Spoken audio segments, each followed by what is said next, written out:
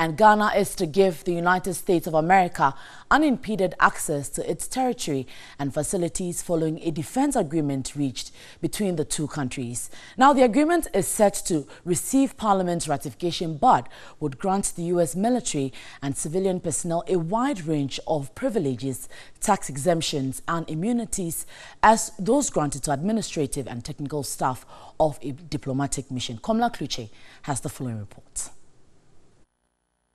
On Tuesday, February 19, 2008, former U.S. President George Bush put to rest what was widely speculated as a military base in Ghana after Ghanaians expressed outrage. We do not contemplate adding new bases. In other words, the purpose of this is not to add military bases. I know there's rumors in Ghana. All Bush is coming to do is try to convince you to put a big military base here. That's baloney.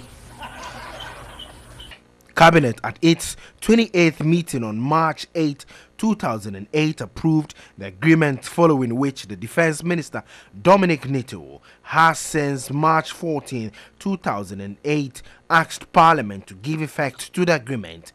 In the leaked confidential document, the United States contractors shall not be liable to pay tax or similar charge assets within Ghana in connection with this agreement, is stated.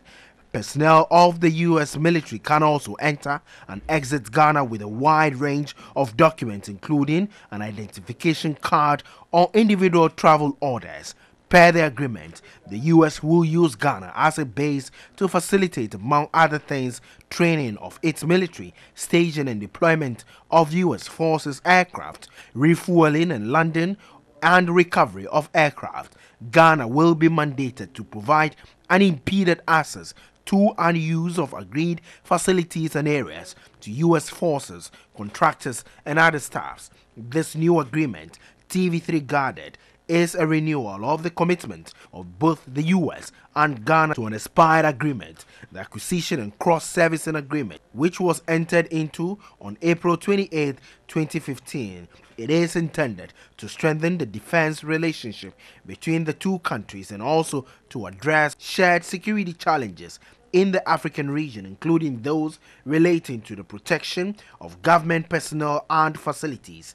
Government has confirmed the defense agreement exists between Ghana and the U.S. but will not confirm the authenticity of this document. Defense Minister Dominic Nito has denied the establishment of a military base in Ghana. The United States of America is not, and let me repeat, is not establishing a military base in Ghana. At all, far from that. A military base, it is not true. And they do intend to establish a military base in Ghana. Security experts have already raised concerns on the implications this will bring to Ghana. It looks quite grim if the officialdom comes to confirm that this agreement has been signed and sealed and dusted. Then we will have to interrogate and ask them why. Because I would say that since independence, Ghana has really not fought any war. No country has invaded us, and we have not invaded any country. And so I would be wondering if, yes, we need to retool our military and get our military trained.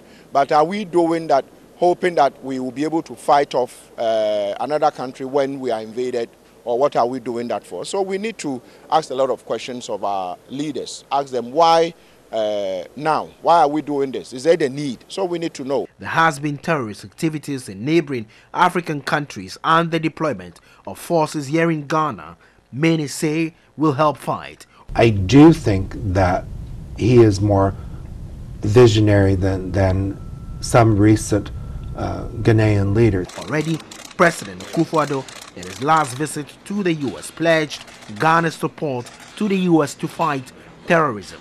The confidence of the Americans in Ghana has been heightened. Ghana is considered a level 1 threat for crime and for security broadly on a scale of 4. Okay. So it's at the minimum level. I feel very safe here. Komla Kluche, TV3 News, Accra.